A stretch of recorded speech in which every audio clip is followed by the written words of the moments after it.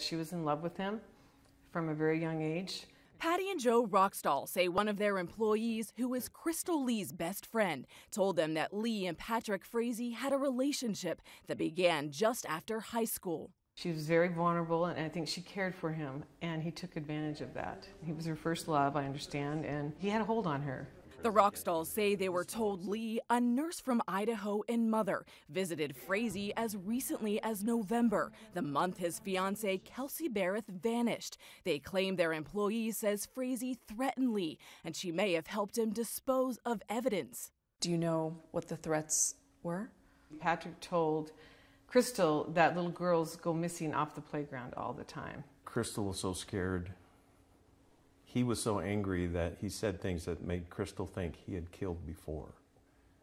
So, of course, she's going to be terrified. The Rockstalls say they were told Frazee asked Lee 3 times as early as October to help kill Barrett, but Lee refused. From what Crystal said, what was Patrick Frazee's motive? That he felt that Kelsey was going to harm the child, that she was crazy. Is Crystal Lee a murderer?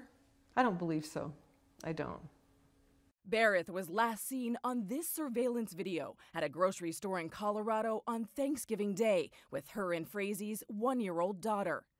3 days later, police say Barrett's cell phone pinged nearly 600 miles away in Gooding, Idaho. Several texts were sent from the phone, including one to her employer saying she would be away for a week, and another to Frazee. Do you think Crystal Lee sent those texts? I do. She had the phone. She was probably instructed to send those texts by Patrick, but there's nobody else that could have sent those texts, to my knowledge. Why would Crystal Lee, a nurse with children, help Patrick Frazee cover up the murder of his fiancée?